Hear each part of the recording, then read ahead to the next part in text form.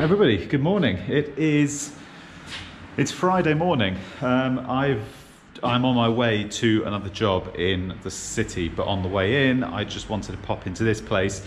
You probably remember it. This was back in, actually it was beginning of the year, January, February time, we were here. It was this gaff, if you remember it. We were doing all the tray work here and everything, and this was going to be sort of a bar, sort of nightclub, soiree sort of thing. And it's kind of taken a back seat, obviously because of coronavirus and stuff. Actually, I came here on the scooter. It's maybe not strictly legal, but it's a very quick mode of transport, and I do wish TfL would hurry up and, you know, allow them to be used everywhere. I came past here just to throw my nose in quickly and just have a look, but unfortunately, not a lot's changed. And I don't see it changing anytime soon either.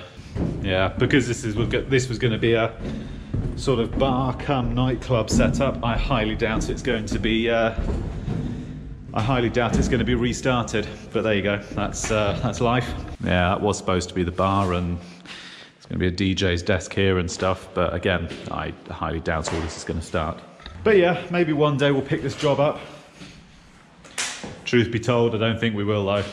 Yeah, it's Friday morning here, and city's empty. I'll show you now. Yeah, considering it's Friday morning, and you saw the city, how busy it was back in February. I'm just interrupting quickly. I'm doing a job down in West Hampstead, right? And I'm actually changing that light fitting just there. I've just put an LED bulkhead in. And they fitted a new fire alarm panel. Now at some point that's been fitted in the last 12 months, but I don't know when, I don't know exactly when, but around the last 12 months. Nice panel, right? Brick coming here, just been fitted, mind. Look at that. Yeah, they've used FP200, but it's just on a plug top. It's just total gash, man, you know? And more than likely the landlord has paid, you know, a pretty penny for this. And it does make you wonder. You price stuff up and you don't win the contracts, and you come back in and you just see shit like this and the way it's been done. It does make you wonder. It really does. And I can understand the logic behind it. I see what he was trying to do. There's no room anywhere in here to fit a dedicated fire alarm switch, you know, a dedicated shut-off point. There's just nowhere to do it. So I understand, that's why they've done that. But like when you quote for something, you know, when you quote for a little alarm system like this, like 7 or 8 grand, and it gets turned down, you start to realise, like, the other contractor, how are they so cheap? How did they get it? You know, this is why they can do it cheaper. And that's the other problem. Like, I've now got to go back to the agents, and I've got to sort of somehow politely explain, you know, that system that was fitted, well, it's crap. But the problem is, you just feel like you're some sort of immature snitch, you know, some like child playground snitch. Oh, he did that. And it's not, it's just, you can't have that.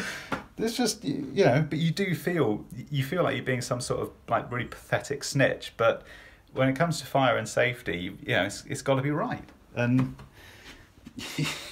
you can't have that. So you feel really bad for it, but there's not a lot, you know, you're just doing your job at the end of the day. But anyway, back to the video. Morning gang, welcome back to the channel. Now this is actually just a very quick segment I wanted to record. Naomi's literally, you've just missed her. She's disappeared off down to Fulham. We've got our last day down there of a house refurb, which we're doing. So she's gone off down there, and I'm working in Hampstead all day today. But I'm finishing off an EICR, which I did this yesterday, and I've just come back just to clean up and take photos. Now that was the bit that I wanted to talk about. So I'll show you around very quickly. So it is a very nice, it's a 2-bedroom flat, living room's there, kitchen, and then your stairs there where you come up, and you've got 2 bedrooms through there and a bathroom. And it's a very nice flat. But I have stressed this time and time again, and I'll keep stressing it on the channel because I really think it benefits people. I know a lot of you have heard it, and a lot of you may think I'm preaching, and if that's the case, I apologize. But when you finish an EICR, okay, or in fact any work, doesn't matter what it is, take pictures. But you literally just grab your phone and just a couple of pics, that's all it's got to be. And the reason that I do this is because, well, two reasons. Because this is the tenanted property, and a lot of tenants will question the property when they move in, asking questions, because it proves that when you were here, there's no damage when you left. The amount of times I've had between me leaving and the estate agents, between me leaving and the estate agents coming in, you do get issues. And they'll say things like, why is, there's that mark on the carpet there, or there's this, or there's that, or whatever. And you've got to be able to back it up. And the only way you're going to be able to back it up is with photos with a time and date stamp on them. It's the only way you're going to do it. And the second reason is because when tenants move in, and anybody who's, in fact, let me just prop you up here. When some tenants move in, and any spark working in the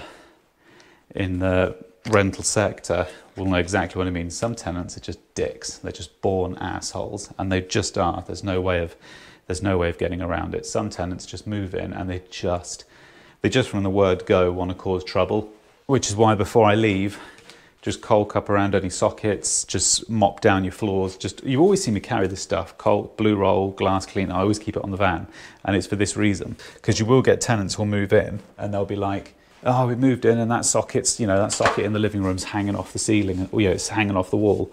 And you're like, you fucking liar. It wasn't. It's just when you were moving in, you just ripped it out of the wall with your 3-piece suite. So that's all that's happened.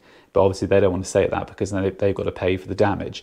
So if they say it was like that already, they can say, sorry, it was like that already. I don't know what to do. And that way you have the photos and you can say, actually, sorry, that was how I left it when I left the property. So it's really important to do it, in my opinion. Not everybody does it, but trust me, photographs have got me out of the shit on multiple occasions. Obviously can't force anyone to do it, but I would definitely say if you're young, or it doesn't matter whatever age, if you're qualified and you're just coming into this industry, honestly, just please listen to this advice. And a couple of you say that I hark on about certain things, and the only reason I do that is because when I qualified, what was that? That was back in, 2007. Yeah, 2007, I got my ticket fully. And of course, back then, we didn't have this. We didn't have YouTube. It didn't exist. It sounds so stupid because the whole world uses it now, but we didn't have it. There was no way of communicating like this. Like I can communicate to, tens of thousands of people. We didn't have that. And I know when I started, Christ, the amount of mistakes I made was just horrendous. I made so many mistakes because you didn't have anyone to speak to. There was nobody you could ask. Because I know when I started, the amount of mistakes I made was horrendous. You did a job, refund, did a job, refund, did a job, and we just went, and you were just learning because you didn't have anybody to bat ideas off. But yeah, photograph your work, photograph your flaws as well. I forgot to mention that. But anyway, I'm heading off to the next job. I'll see you in a sec. Another tip I've picked up when you come to a rental property, right? So you've normally got a deadbolt and you've got your latch bolt, right? If you come here and the deadbolt isn't locked and the agent has given you keys, don't bolt it on the way out. Leave the locks how you found them. So the reason for that is because if the tenants have gone out and you've come in and they've only got the latch key with them, they're going to come back and they'll be locked out. So always lock the door the way you found it. In which case here, I found it. Because again, I've made that mistake before, where you think you're doing a good job by deadbolting the door, and actually what's happened is the tenants, you've hopped in your van and driven off, and the tenants come home and they can't get in. They ring the agent and they're like, what the fuck's going on? Why can't I get into my property? Like this won't go out. God, recording it for the sake of it. Oh, we're recording it for the sake of it. Hi, Mum. Oh no, Yeah. wait a minute. Don't have a mum. Sorry. Yeah. Damn. So yeah, no, I'm in the van because he kidnapped me after our conversation couch. So I've been used as slave labour, which is great, but bad because I've got it a hurts. fucking clue where we're going. I think if I Just put a destination in somewhere. this is tough, And right? listen, do you know what I do when I drive? I just point the fucking car in a direction and I drive. No one gets what I'm trying to do, right? I don't get what you're trying to do, and I'm in your van. Domestic is, and I always hate, because I did mainly industrial. Domestic is really difficult. It's really hard because you've got rules, you've got boundaries, you've got people's homes, you've got to be clean, you've got to be neat, you've got to be tidy, you've got to be respectful to the customer. You'll always scrutinise everything you're billing them. It is really, really difficult to work in domestic. The trouble is, the volume of rubbish we're seeing out there on the domestic world, it's only the people who care who are going, hang on a minute, this is crap. You sometimes get very emotional on your videos. And there are times, if you don't mind me saying this, you've gone, so hey, user 4878, fuck you.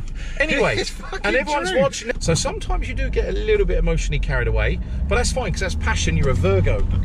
Don't forget you're a Virgo, and you're also a terrible driver. What is wrong with you? It's bus lane. Well, that's a dick you twat.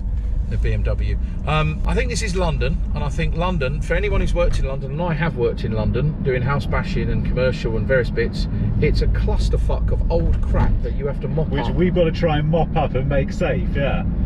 And it's hard, and you've got to try and earn money and not get your tools nicked, or you're on site, or nicked out of your van, or you're getting car clamped, or some other shit. I used to work down that road, actually, fairly enough. The trouble is if you mind me interjecting, what you're saying is common sense should prevail. Yeah, clearly it fucking doesn't. However, you have forgotten Sorry. the golden rule. You've forgotten the golden rule. Common sense is not common. Come on, love. Let her restart her car. There's a McDonald's just up here. Fucking perfect. Brilliant, awesome. McDonald's, like I'm not fat enough. Fucking hell, you're terrible, eh? Talk about a cheap date, honestly. Yeah. Common sense. I know what you're saying about this common sense thing. but Common sense isn't common, dude. how can that be an argument? You're a fucking like a gas fitter or a spark. Because You've gas gotta fitters, have common gas sense. fitters are subjected to robust checks and re-exam every 3 or 4 years. They have to go on a register. If they screw up, they get absolutely slaughtered and they get their licence in. Well, their gas safe pulled. Oh, you slag! Look at that. Yeah, got reversing cam and everything, mate. If I drop you out, in fact, if I drop you out here, I can reverse it then. Yeah, no worries. Where's the? Oh, there it is. Fucking hell.